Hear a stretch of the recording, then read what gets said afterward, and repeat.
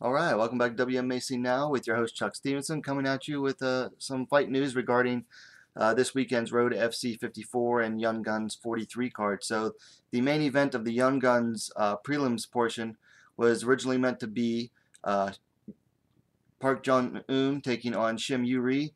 Apparently Yuri Shim has had to bow out due to injury.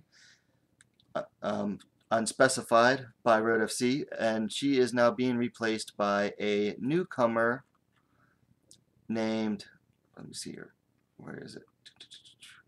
Eun-Hye Kim, or Kim Eun-Hye. Apparently she is making her pro debut against Park Jeong-Eun. So I don't know anything about her or where she trains at.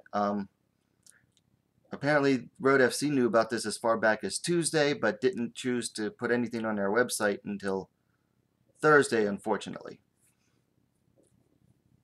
So that's it. Don't really know anything about this. I'm really saddened that Yuri Shim had to bow out. This is the fight I was most looking forward to this entire weekend, probably.